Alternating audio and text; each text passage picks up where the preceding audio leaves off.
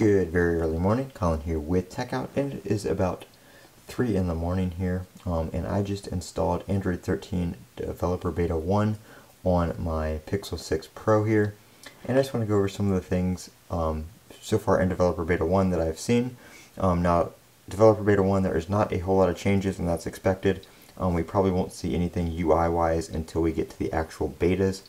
This is the developer preview right now.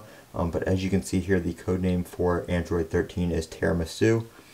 We don't have any little Easter eggs in here yet. It's just the Android 12. Spin it all the way around to 12 o'clock, and it actually still even says Android 12, even though we are on 13. But that is, something they usually don't change until right before release.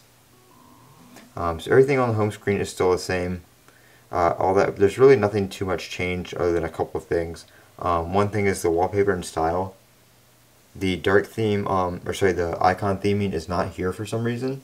I know on somebody else that had it on their Pixel 6 it does show up. One of the new things in Android 13 is it's going to theme all your icons, not just your system icons.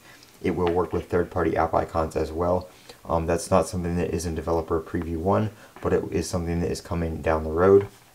Another thing is if we go to the sound right here and we mute the device, and then we go into your sound settings, you do not get the haptic options when you are in the settings here. It just says vibration and haptics are unavailable because phone is set to silent. So you cannot go to this menu when that is the case. So we put it back on vibrate here, and then we change it. You can see we do lose that menu, and you do not get haptics when your phone is on silent. No system haptics, no vibration, no nothing. Some people like that, some people dislike it because some people still prefer the system haptics even when their phone was on or is on silent. To me, it doesn't really matter because the haptics don't matter too much to me, but I can see it being an annoyance to some people because it's not something that you can change. It's just the way it is in Android 13 right now.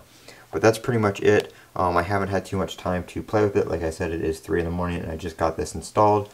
I didn't have any issues installing it or restoring it from my backup. I haven't had any software issues or anything like that. I do notice third-party apps right now are kind of stuttery, so I don't know if they're having issues adapting to 120 Hertz, which is what happened when the Pixel first came out. It seems like that might be the case again, so the apps probably just need to be updated for Android 13, which of course we're not going to see in the beta process. So that's one of the reasons you don't want to install this on a main device, is because you're going to have random issues like that. You're going to have random app incompatibility issues and crashes and all that kind of stuff. But that's what is not really new, but that's what Android 13 Developer Preview 1 is like right now on the Google Pixel 6 Pro. I know it's available for some other devices. I think I've seen some people running it on the OnePlus devices as well.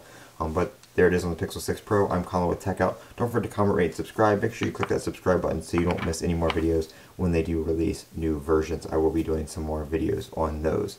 And as always, have a great day.